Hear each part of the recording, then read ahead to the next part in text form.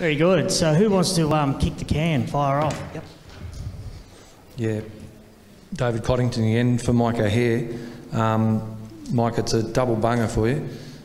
Have you tested yellow Ceradella against Bicerula and biennial cropping? I believe there's a fair bit of that done in the west, where you got your pasture, hard-seeded pasture one year and then crop it the next.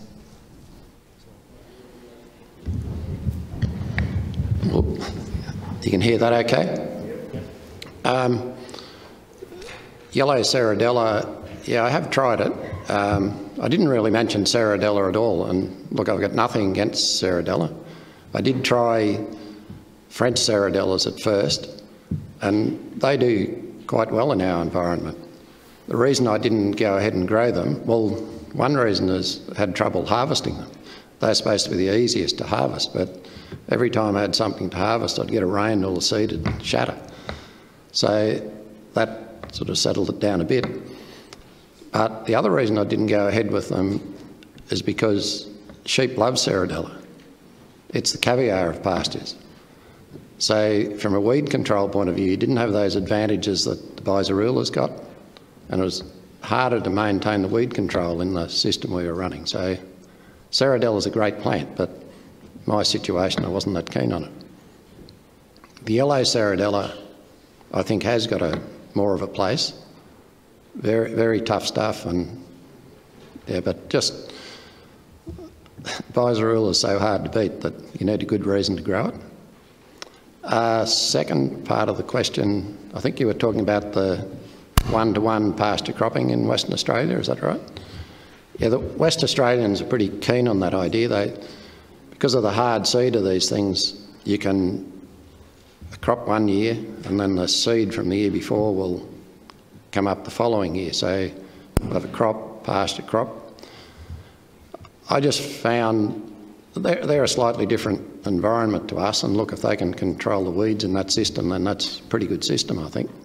But in our system, where the rainfall spread throughout the year and we can capitalise on coming out of pasture with a short fallow into canola, that's got advantages for us. And the weed control in a one-to-one pasture cropping situation for me looked a bit too difficult. I'm not saying if you can manage it might be okay, but yeah, it just didn't seem the thing for me to do. So I hope that helps a bit. Gordon Dan McDonald here from Gundagai. All the research on the on grazing cereals seems to be has revolved around wheat. Can you comment on grazing barley and oats for us, please, as far as mineral supplementation goes?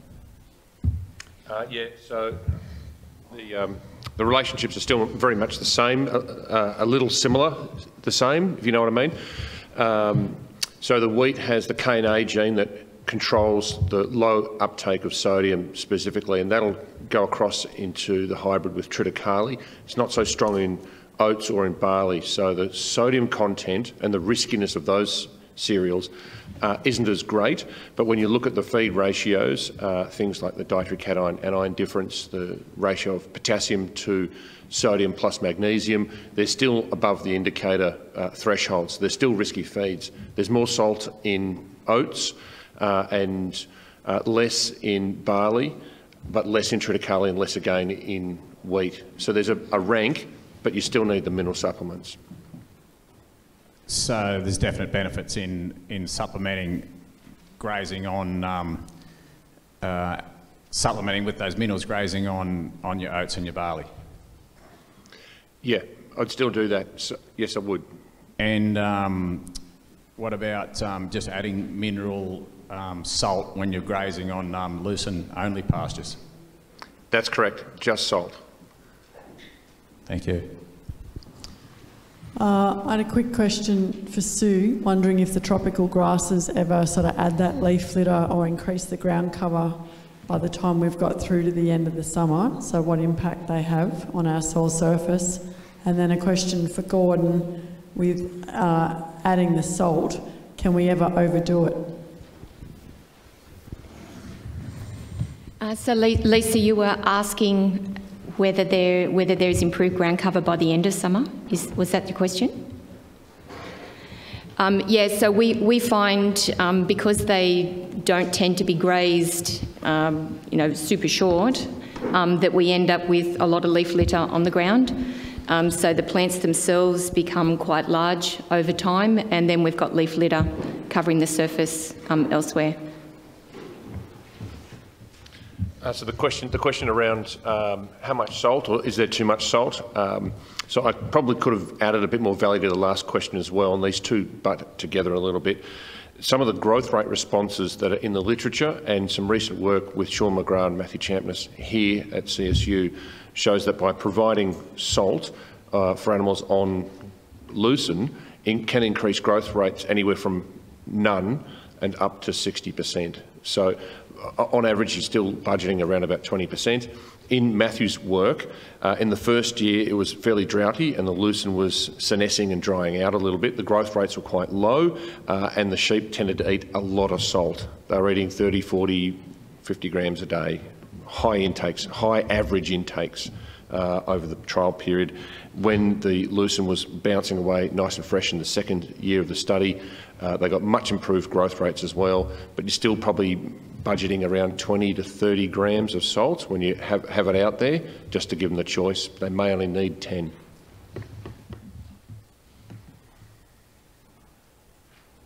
Oh, hi, John Forster, Tumut Valley. I've got the Tumut River running alongside my boundary, and I get a really high water table during summertime. So this is tropical pastures, and I get a fair swathe of paspalum coming across my place. With that high water table, will the tropical pasture, Sue, benefit from that high water table in this situation, do you think? What depth is what depth is the water table? Oh, sometimes only about 2 metres. So in the middle of summer, when they're pumping the water down to the MIA, the river's pumping at about 9,000 megs a day down the Tumut River. It's just a big channel, but sometimes closer to the river it's only about 2 metres. As you get further away it drops a bit, but yeah, the paspalum at the moment's 1.5 metres high. Loving it. So would it access it? Look, if it can access water and nitrate at depth, it will tap into it. And while it may not, we've had water extraction close to 2 metres, but it hasn't done that year in, year out, basically because we've run out of soil moisture at depth. But in your case, that doesn't appear to be a problem. So yeah, I think it could certainly access that. I don't think you'd have problems with persistence with waterlogging in that situation. Yeah, I think paspalum, if you're growing paspalum, then that's probably a pretty good indication. And can you then sow undersow or oversow in a wet year, say like we've had a couple of decent rainfalls in January, February this year, with these tropical grasses, can they be sown into a moisture profile in the summertime to use that soil moisture in that situation? In our summer, because we're down in southern. Yeah, so the stored soil moisture is actually really, really important. So we've done some work at Trangie where we had a look at the importance of that stored soil moisture, and they found that just coming up on rainfall, they would emerge on rainfall. Spring and autumn in the Trangie environment was where we actually had the best establishment. The best emergence, but that long-term establishment was much greater where we had stored soil moisture. So yes, having that stored soil moisture is really important. A recommendation is, because they need to be sown shallow, it's best to sow them probably dry and then wait for the rainfall to bring them up.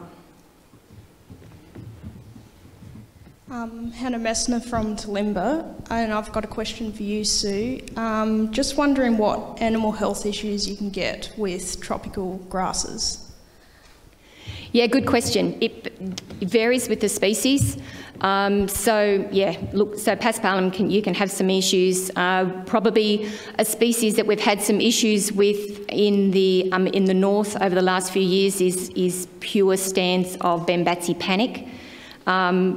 Now, Mike was talking about photosynthesisation. You can actually get that from through Bambatsi panic as well. It can cause some issues.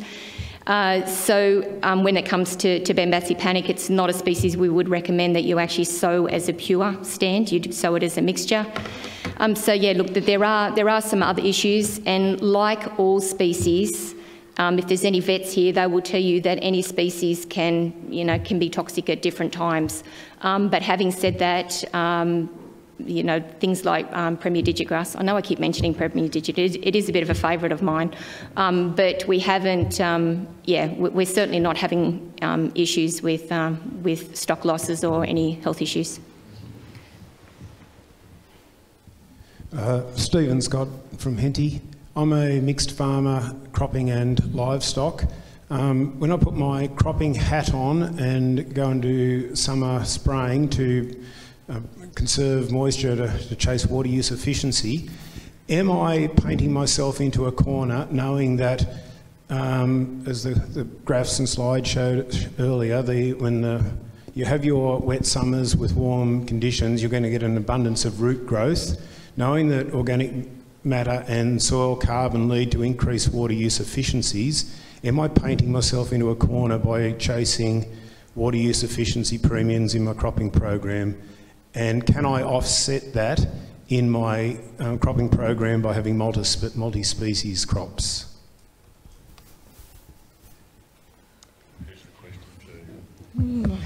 I'll have a go. I wouldn't think so. Step one for me is water would be my number one nutrient I would be after. You won't get much without it. But definitely you can increase the amount of organic carbon in there by increasing root matter, which is just a function of top matter, and top matter usually means more saleable product. So that's a good one. The multi-species thing, if you're talking about the whole regenerative ag movement or just multi-species in general, I've done that much reading and it's about 90% not in favour of multi-species versus 10 in favour of multi-species on one parameter, and that was a bit of early dry matter accumulation post germination. So my answer to that would be no. That won't matter because a multi-species or a single species will bump up against the same limitation just as quickly generally. Deep mining of nutrients, I don't believe there's many down there actually. With regards to that, we've had some questions about the multi-species thing as well and realise it's a pretty hot topic and plenty of people are trying it. We've actually got a project which is due to start soon. There'll be sites in southern New South Wales right through to northern New South Wales looking at some of this. So, yeah, watch this space. Go on the Wisconsin University website under their sustainable agriculture site, and there's heaps of really good stuff. And John Francis did a rebuttal from an economic perspective, which is also excellent reading. Sue, Neil Durning, local agronomist here in Wagga. Just a question about the Premier Digit, and we talked a fair bit about biomass accumulation. Did you want to comment on energy and how that changes throughout crop or throughout pasture height, and at what heights we should be managing that so that animals don't go backwards? Yeah, really good question, Neil. Some of the original work we were doing was actually looking at, we weren't grazing, we were defoliating. We were using our lawnmowers to graze. We're looking at 2 and 6 week rotation. So I don't know that, and we found that certainly by keeping it short and green, and they are a species that respond to being kept short and green, and that's where the quality is maximum. Basil spoke in his presentation about leaf number. So we've been doing some work on that, and the optimum for, we were looking at silage production as well. But when it's short and green, that's when you've got your maximum production. Once it starts going into stem elongation, that's when your quality drops. Does that answer your question? I'll just add a little bit. We're doing some work with Soteria and Brachiaria in the wet tropics, and a lot of the research there says leave it to 50 centimetres and just nip the top off it. And I think a lot of the research is potentially prejudiced by the belief that you can't impact on elongation. So it will either elongate because it wants to go to seed or because it's self-shading. So a plant, once it starts to shade leaves, will send some more stem up to get the next one up above the canopy.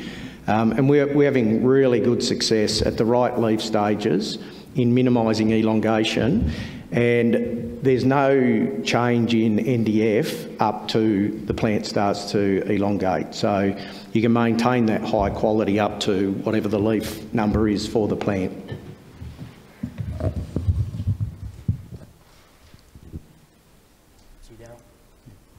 Darryl Kiddo here from West Wyalong, Lethem District. Just regarding some of these tropicals, we do have a bit of a beast of a plant down here of Feathertop Road. That's a real problem in cropping. Does any of these tropicals possess that same Roundup resistance to be a problem in the cropping side of the system? And secondly, just how far south will buffel grow? I actually am not particularly fond of buffel. I know Queenslanders love it, and I'm sorry if there's any Queenslanders here, but I think we have better species, high quality, excuse me, high quality species, and if we can do that, then I think we should. The same as up north, some people rave about console lovegrass. Now, while it's not recommended in all areas down here anyway, again, it's a great species in the right place, but if you've got something better, you might as well use it. Now, the literature, some early work that was done, decades ago, they actually found that the further south you came, buffel actually wasn't effective because it couldn't handle the cold. Any other species potential to become Roundup resistant? Are there any other species potential to become Roundup resistant? Not that I'm aware of. I haven't actually done any work in that, so I can't really give that question a good answer to that one. But none that come to mind. None of the perennials that we've been working with have shown to be anything like that as far as Roundup resistance or anything. We can take them out if necessary. Do you think how hard it is to establish security against that? I was just asking a question about how hard it is to establish some of those plants actually provide some security in that space.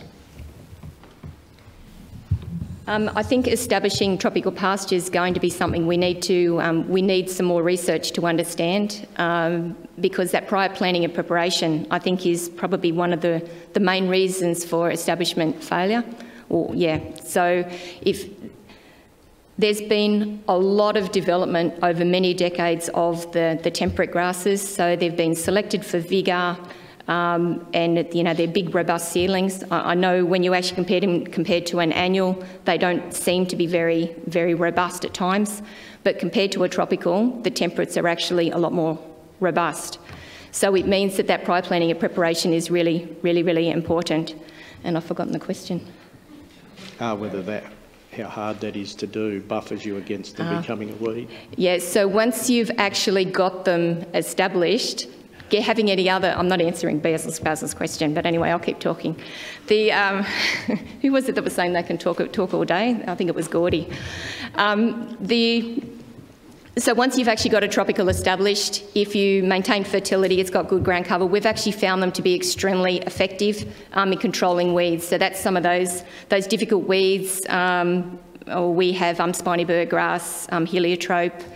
If you've got African lovegrass, it's actually good at keeping that out as well, where you've got a productive and persistent stand. So it can be effective against weed control for things like that. Some of the species will regenerate from seedlings. Premier Digit, for example, it will regenerate from seed that it set the previous year. Not all species do that well, but that is one. So stands do thicken. Yeah, pretty excited about tropicals. Hi. With last year's cereal growth being massive, I'm bit close. I'm not real keen on burning paddocks to reduce the organic matter. Is there another way, because our direct drill won't go through and it's there, is there an economical way to break that down without working it in. Does anyone else want to answer that? Do you want to have a go? Basil? Oh, unless you've got animals that you're prepared to take weight off. Okay, then no. Spread some Bizarula in it, just graze it.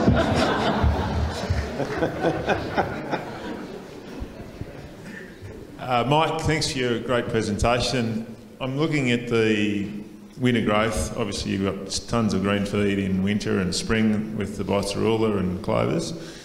Stubbles obviously make up the sheep component for grazing through summer. What's the gap in autumn and how do you fill it? Yeah, we have gaps at various times at Beckham, actually. Sometimes. Yeah, I think I know what you're getting at. Like, annual legume pastures don't fill the whole feed gap, right? In an average sort of summer, Bizarula in particular is unbelievable as dry summer feed. Once lambs get to about 35 kilos or something, and certainly adult sheep, I've seen them become obese on it, like over summer on the dry feed, because they're picking up some of the reasonable quality dry feed, but there's a lot of high protein in the seed they're getting because they're aerial seeders, they're picking up a lot of the seed. Yeah, generally, well, another advantage of these, because they do better, well, particularly the Bizarula does better in the autumn, it'll survive those false breaks. We often get a bit more feed in the autumn. You get an autumn break, well, that could be any time at Beckham, but sometimes you get a break, might be a bit late, say end of April or something, even into May. What we often do, we put the sheep on the Bizarula paddocks because they can't flog it out. It just lays low, sits on the ground. Let the other paddocks get away a bit, or we might have some grazing cereal or something, so put them on there. Put them on the Bizarula while the other's getting away. And then when you take the sheep off the Bizarula, instead of a clover paddock that might be flogged out and you've done a lot of damage to it, sure, you've delayed it, but it'll just come away. It can handle that situation. So they're not the answer to everything, but because of the toughness and the flexibility, they answer a few questions. But that's why you need a bit of lucerne or something. Like in the last summer where we've had a bit of rain, of course the quality of the dry feed hasn't been that brilliant on these pastures. So, we've got our share of heliotrope and goosefoot and what have you, but I mean that's just got to go because it's just no good for anything. So you've got an issue there. So that's where a bit of lucerne can come in handy, and Sue keeps talking to us, maybe a bit of tropical grass or something. So the annual pasture system definitely isn't the answer to everything, but it answers a few questions and it works pretty well with the cropping rotation. Yeah. No, thanks, Mike. Jeff, one more question. Gordy, just expand, is there anything else required? Lime salt Corsmag, that's the brew used widely. Is there anything else needed in those brews? I'll add energy into the system as well and water and all that, but is there anything else needed in the supplement? On a grazing cereal? On a grazing cereal or a canola. Okay, it's a great question, Jim. For grazing cereals, no, not in my view. There's nothing else that stands out. I guess in many ways we're governed by what happens on farm, and you get the feedback from there and anecdotes, and they accumulate and you start to look at these things. And one of the things that drew everybody's attention to the requirement for minerals on grazing cereals, particularly lime, Corsmag and salt, was the death of sheep, particularly twin-bearing ewes. But when you ask other questions, there's bone disorders as well, which are still implicated with calcium management. So the standard mix is the recommendation, nothing else is standing out there. The grazing brassicas and the canolas are different, which is interesting because their mineral profile, whilst fairly similar, suggesting that there could be some problems, there's there's not a lot of reports around milk fever or grass tetany or bone disorders in these animals on that forage base. The trial work, the only trial work that's around that I'm aware of that's been published, talks about the benefit of providing supplements on canola. Showed there was no improvement in growth rate in 1 year or a reduction in growth rate by providing salt and cause mag. So the advice has to be that's either a waste of money or it's holding you back. So at the moment, the advice is there's no supplement required for the canolas or the brassicas, notwithstanding the issues around nitrate poisoning and management of animals and photosensitivity and some other things that pop up occasionally. So that's the advice at the moment. You still, if you follow Twitter, you'll see recommendations saying, yes, put the cause mag and lime and salt out, but there's no evidence published to support that.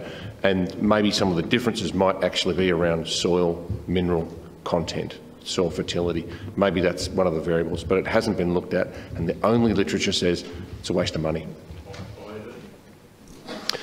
Iodine in brassicas, canolas on iodine-deficient soils or iodine-marginal soils in wet years. So iodine and selenium in wet years is soluble and they'll move out of the profile, and you'll start to see these reproductive disorders like goiter in sheep, that's the swollen glands around the neck of the newborn lamb, or the wool will start to fall out of the sheep, or you just have a lot of dead animals, or low fertility, white muscle disease in the lambs. So selenium and iodine in wet years, but iodine can be a problem on iodine deficient soils in the canolas and brassicas. Jamie Urquhart from Riverina. Just one for Mike. Have you thought or tried old hard-seeded vetch varieties to mix to regenerate in the same sort of system? Yeah, that's precisely why I don't grow veg, because it's hard-seeded. I can't remember the variety, but there's an old vetch grew once and had hard seed and gave that up, and then a new one came out, Morava, which I'm sure you're familiar with. Thought, this is good, it's soft-seeded. So I grew it 1 year, harvested some seed, and of course left some behind. We grew wheat the following year, and I, from memory, I think took it out with Lontrel out of the wheat or something, and thought, yeah, we'll be right. Well, the next year we had lupins in the paddock. It grew up through the lupins, so if that was soft-seeded, I'm not sure what happened. But yeah, if you can fit that into your system and manage the problems with contaminating wheat, because I think there's a nil tolerance in wheat, isn't there? Yeah, fine, I mean, but no, I decided that one was for the too hard basket. But vetch is a very adaptable plant and certainly does well in our environment.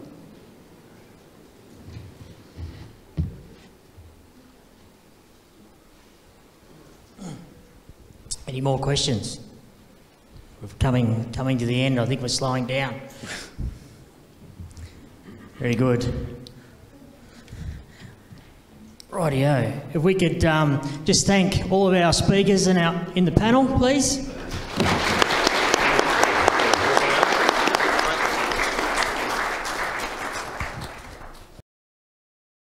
Enough hands. Thank you, Mike, for your time today. We really appreciate your input.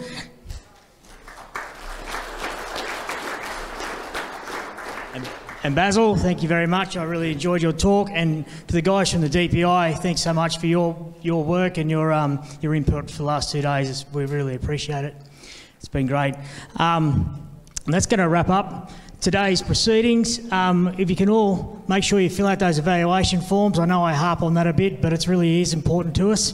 Thank you all for spending the time with us today and showing to us that these sort of events are of value and that there is a need for us to put more of these events on in terms of focusing on pastures and those sorts of things.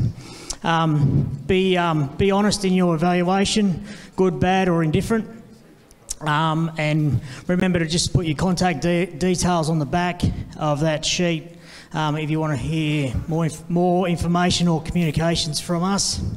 so that we can just keep you in the loop of what we got going on around the districts. This conference from mine is probably going to preempt us doing some more work with the DPI, hopefully across the region. The Pastures Walk tomorrow, I'll probably be there out at Gulgowie. Martin will be there also, but we are looking to work on some more projects that can focus on some of the work that we showed today, and then some newer ideas that we've got coming out of some of that work that's already going. So hopefully we are going to build a bit of a partnership across our region and can do a bit more together. So anyway, that's all from us, and thank you very much. Oh yes, sorry, I did forget that. So today's event was recorded, and those the presentations and all of that will go on our website hopefully in the next few weeks.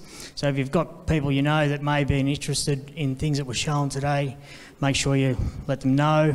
We will advertise when that's available. The other thank you I did probably miss was a thank you to Martin, who has carried the can on these events for quite some time and has done a great job doing all the intricate bits. And while I was swanning around in Queensland the last 2 weeks, he sort of got it sorted. So thank you, Martin. Anyway, I hope you've enjoyed today, and safe travel home.